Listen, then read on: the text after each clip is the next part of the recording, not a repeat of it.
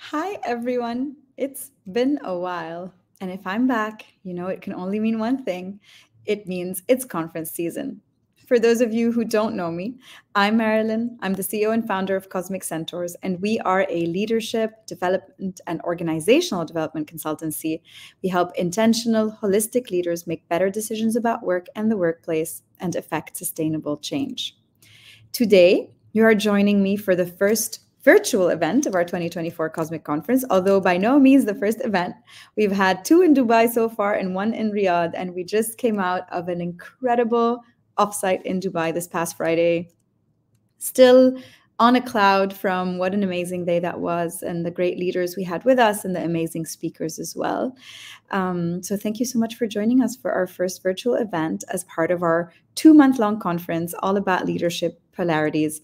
I will be telling you a lot about the theme of this year in just a second.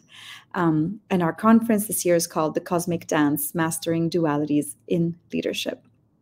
Now, before I talk to you about this year's conference, I want to talk a little bit about the conference as a whole. And we've been hosting this conference for 5 years now, believe it or not. Our first ever conference was just me and Tala at the time at our dining room table, hosting panels over 2 days back in July 2020, talking about the future of work. And since then, we've hosted 5 editions. This is our 5th. We've had many speakers. We counted 75, thousands of attendees, and endless insights.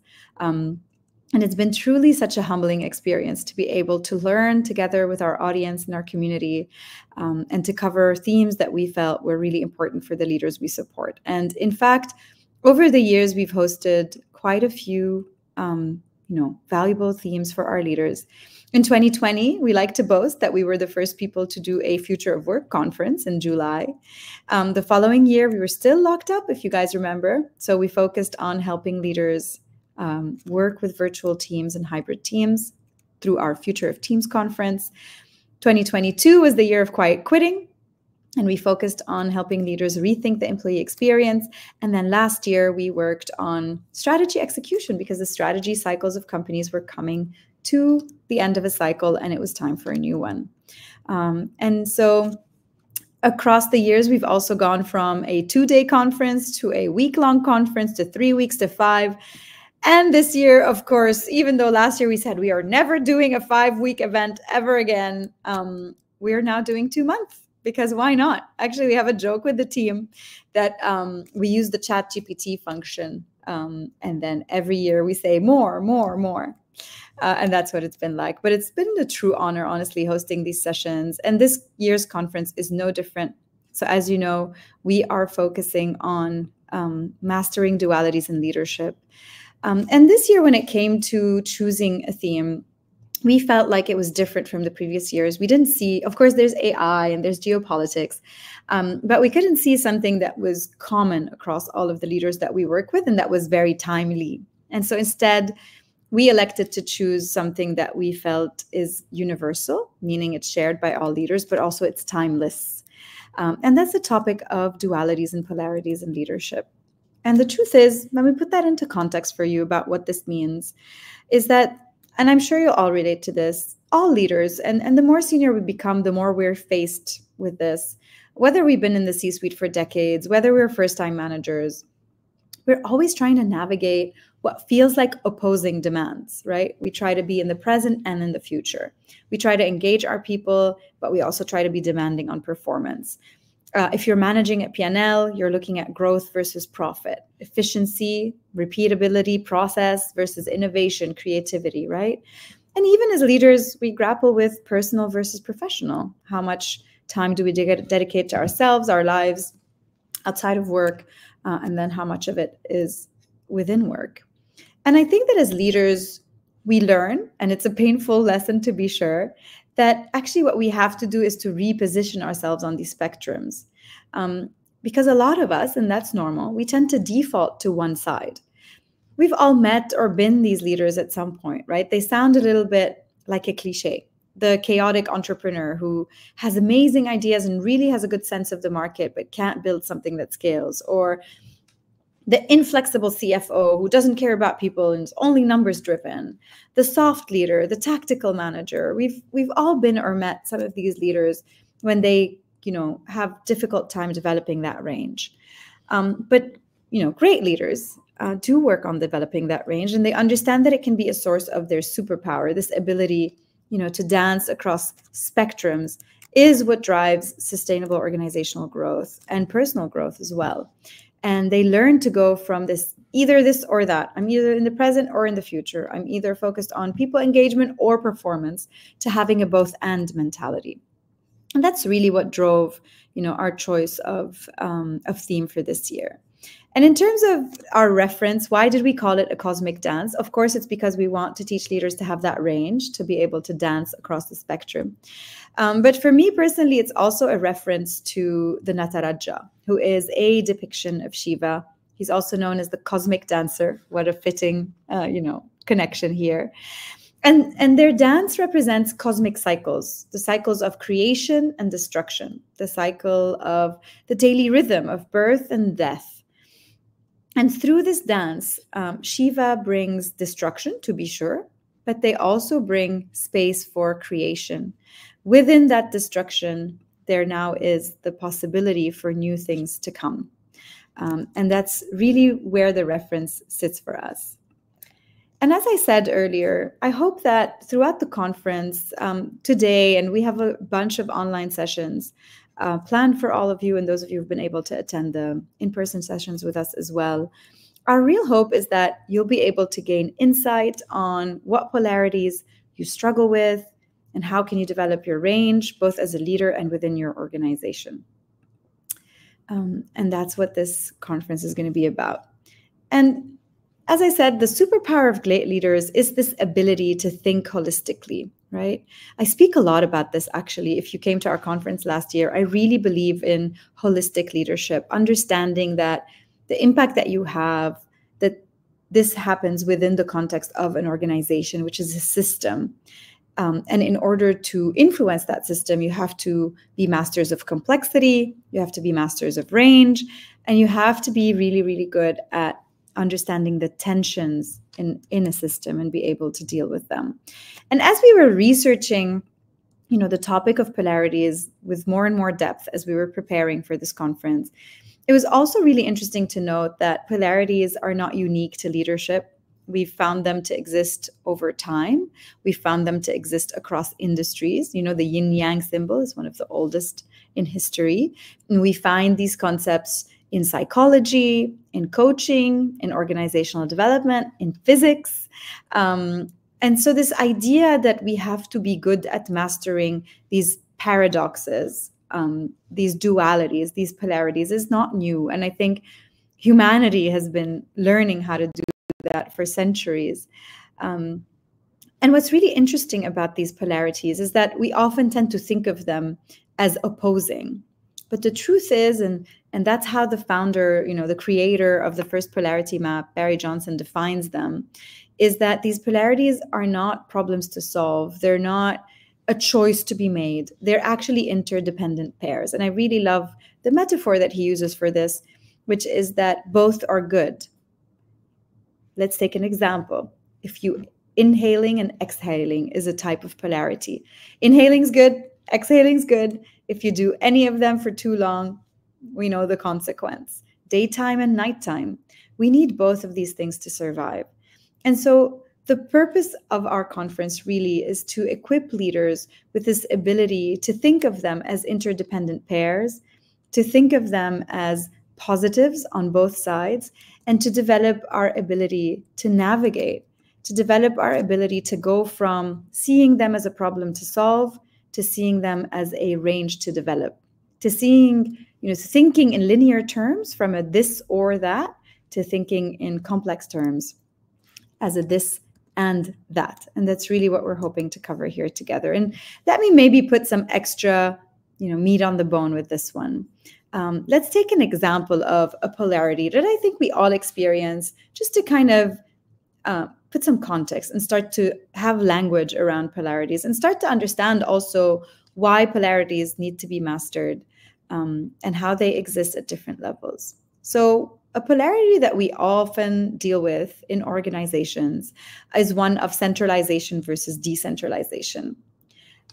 We all have worked or been in companies where, let's say, we'll start over here, and I'll show you the polarity map and walk you through this as I go.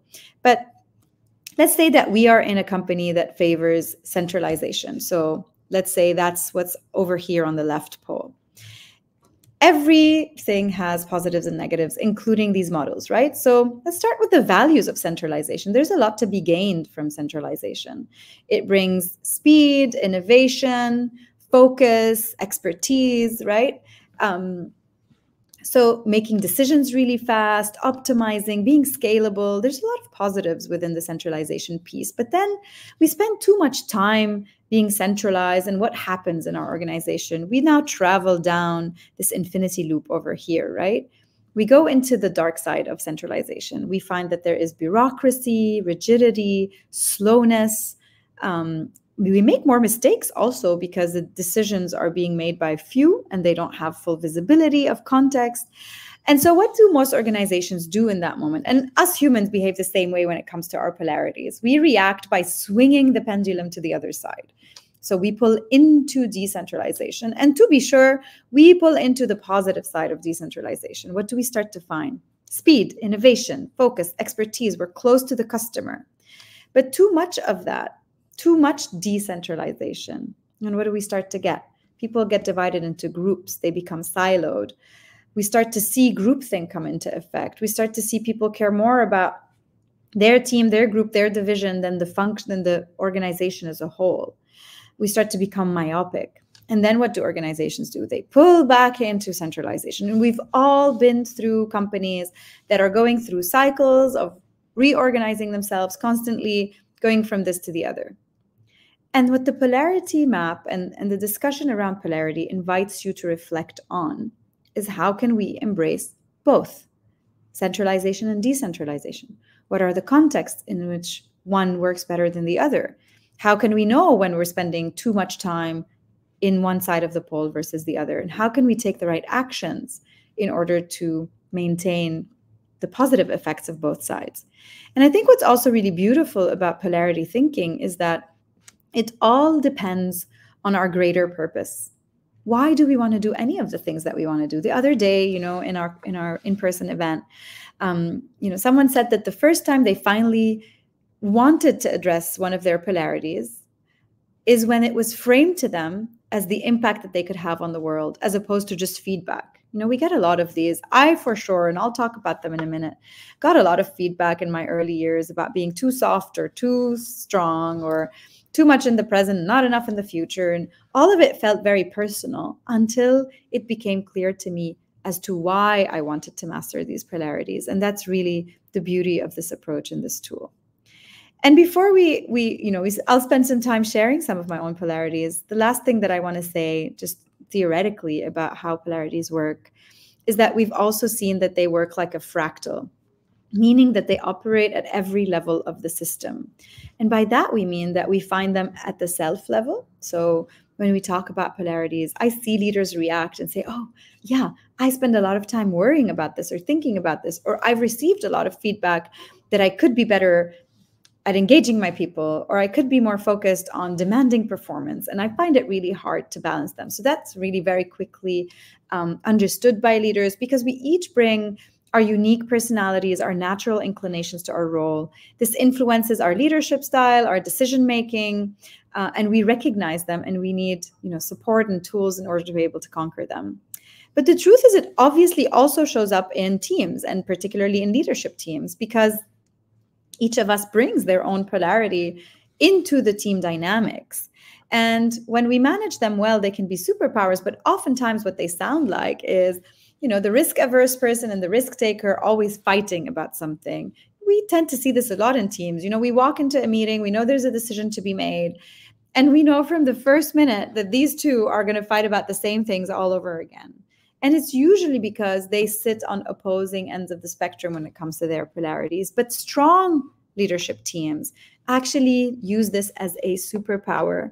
They use each other's polarities to balance each other out. They use each other's polarities to inform new ways of thinking and doing things, and to improve effectiveness, collaboration, and really to improve the impact of the leadership team on the world. And then the last level, the org level. Organizations in and of themselves can have their own polarities, but also a lot of our messaging around this, and what you'll hear me talk about in our closing keynote just before we have our final event with Joe Santos, and I'll talk about all of those later, is this idea that good leaders don't limit the learning to themselves or to their teams, but they take this idea of developing range and they scale it into company culture and operations. They build what we call ambidextrous organization that are both good at exploiting the current business, so being in the present, but also exploring future competitive advantages. They're good at profit and growth, right? And they are able to also build cultures where paradox is well accepted. So they're able to build cultures where both experimentation and discipline are respected and sought out, both autonomy and oversight, all of the different dualities or polarities that you can think of. And so over the course of the conference, with our various speakers, we'll be exploring all of these levels. And at the end of the day, I'll announce, the upcoming online events that you can take part in. But to start with, I just wanted to maybe take a second here and reflect on some of the polarities that I've had to deal with as a leader I can now say I'm old enough to say this, over the 20 odd years of experience that I've had, a little less than 20, but still. And I think the first one, and many leaders are faced with this one as soon as they become middle managers, is the engagement and performance piece. I remember very early in my career, I was a very competitive person. I was very driven. I just wanted to shine. And I did, I put in the work in order to accomplish that.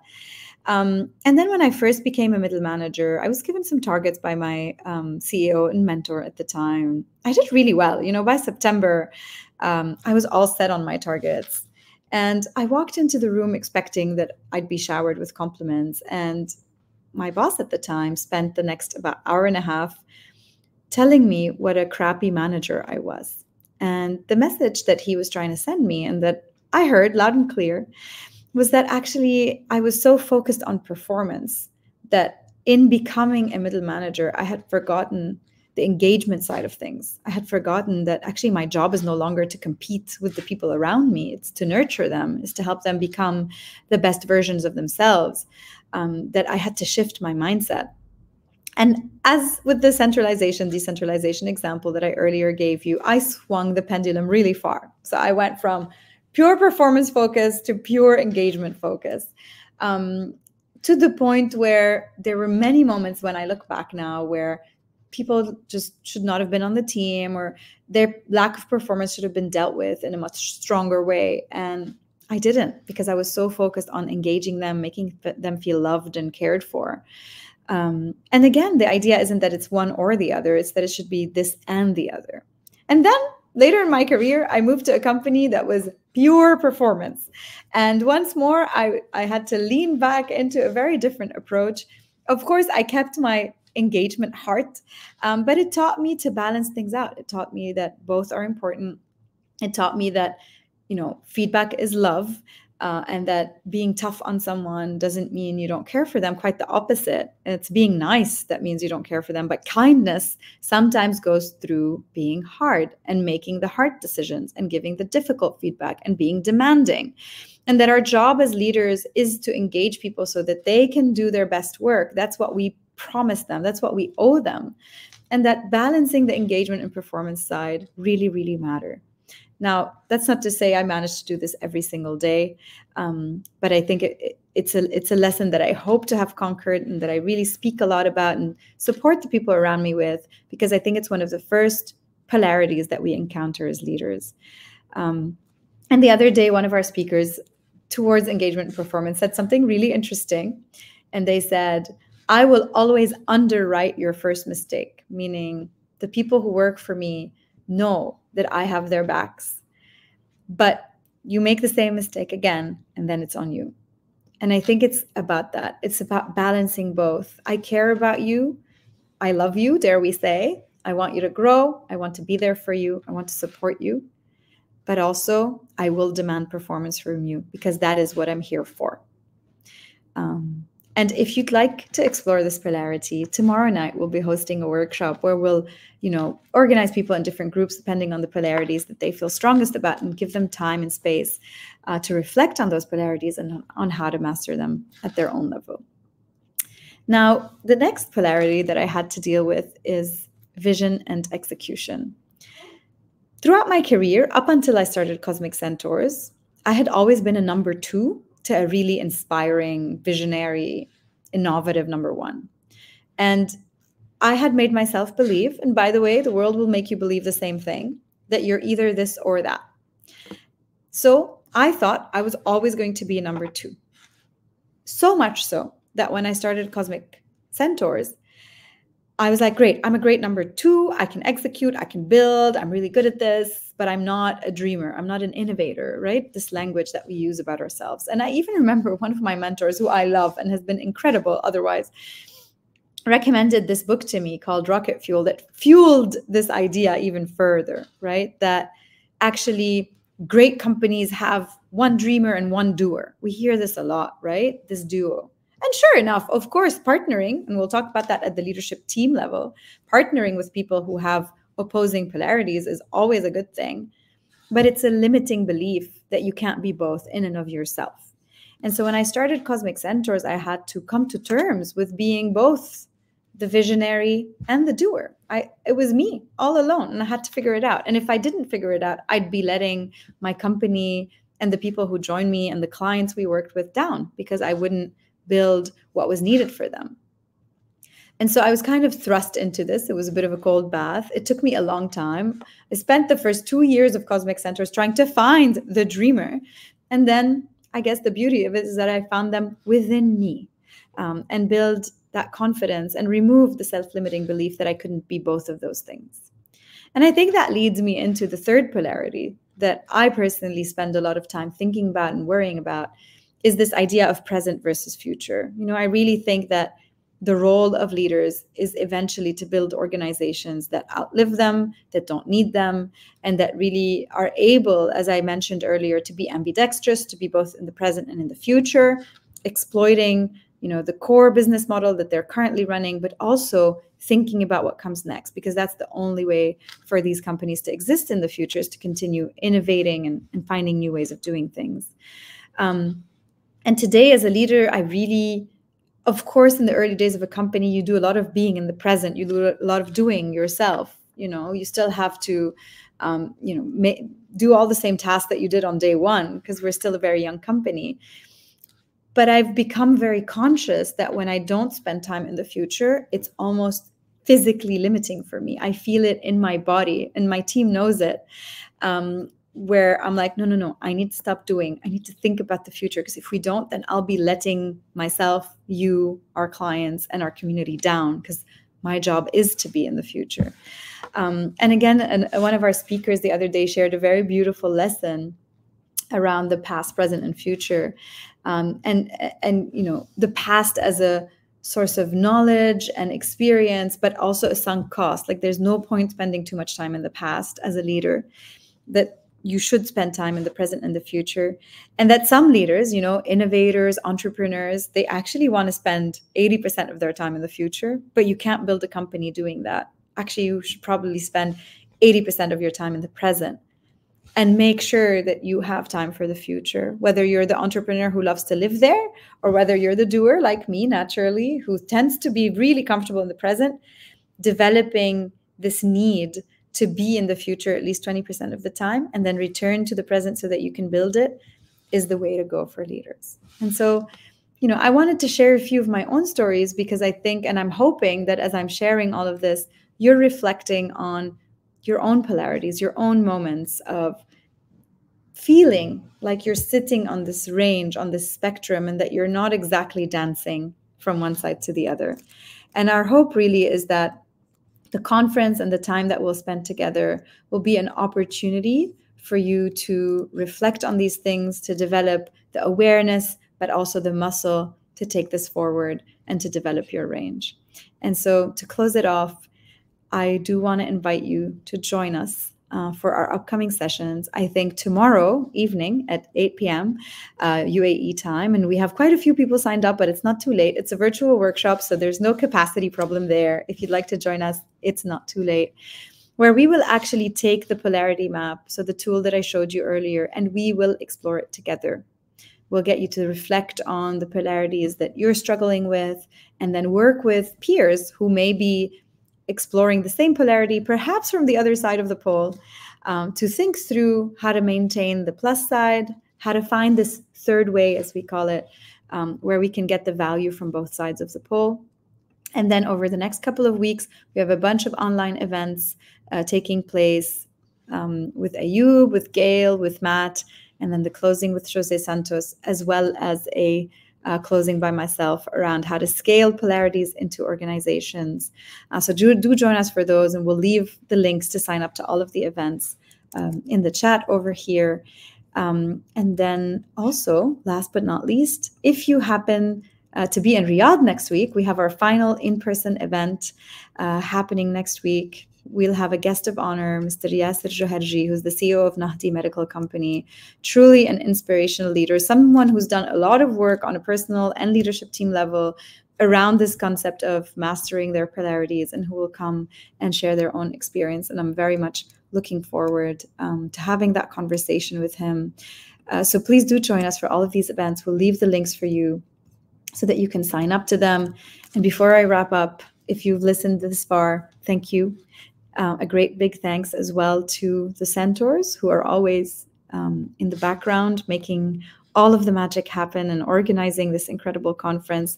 We've already had 3 in-person events, so we've really been able to touch into, how much this topic feels important to the people that we support, and how much we've been able to help people, think through their polarities. And we see the effect of it already. So please do join us for the virtual sessions. And as always, a great big thank you to all of our speakers and partners on this. We've had Egon Zender in our in-person events. We'd had Wissam Adib, Maria Beledi. Next week, more people will be joining us. And so we're incredibly grateful for the community as a whole, for making time for this, for showing up, and for letting us know that this topic means something to them. So hoping to see you tomorrow night or in one of our future sessions. And thank you for sticking around all the way till the end.